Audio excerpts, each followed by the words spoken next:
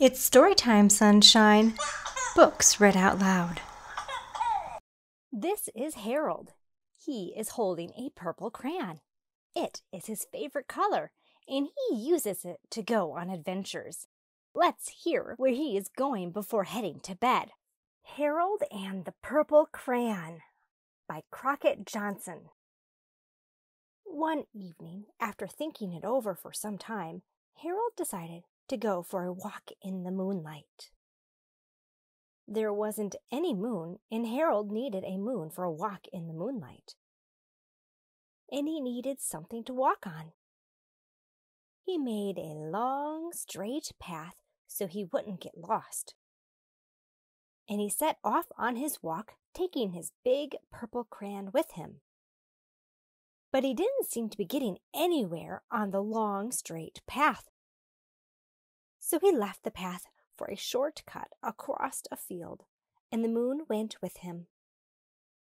The shortcut led right to where Harold thought a forest ought to be. He didn't want to get lost in the woods, so he made a very small forest with just one tree in it. It turned out to be an apple tree. The apples would be very tasty, Harold thought, when they got red. So he put a frightening dragon under the tree to guard the apples. It was a terribly frightening dragon. It even frightened Harold. He backed away. His hand holding the purple crayon shook. Suddenly he realized what was happening. But by then Harold was over his head in an ocean. He came up thinking fast. And in no time he was climbing aboard a trim little boat. He quickly set sail, and the moon sailed along with him. After he had sailed long enough, Harold made land without much trouble. He stepped ashore on the beach, wondering where he was. The sandy beach reminded Harold of picnics, and the thought of picnics made him hungry. So he laid out a nice, simple picnic lunch.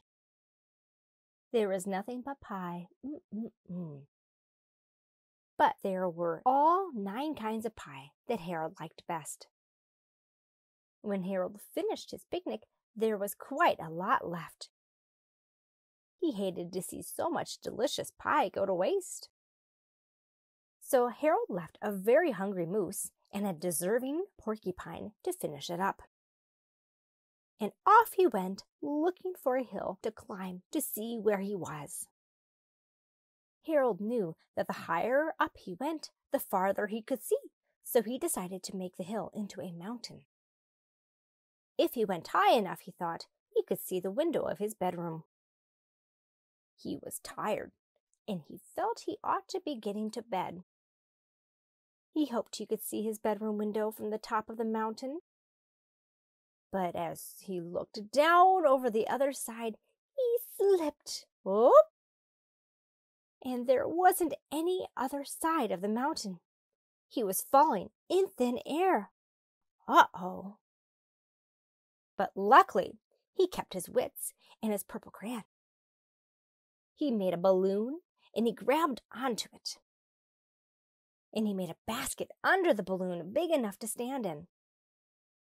He had a fine view from the balloon, but he couldn't see his window. He couldn't even see a house.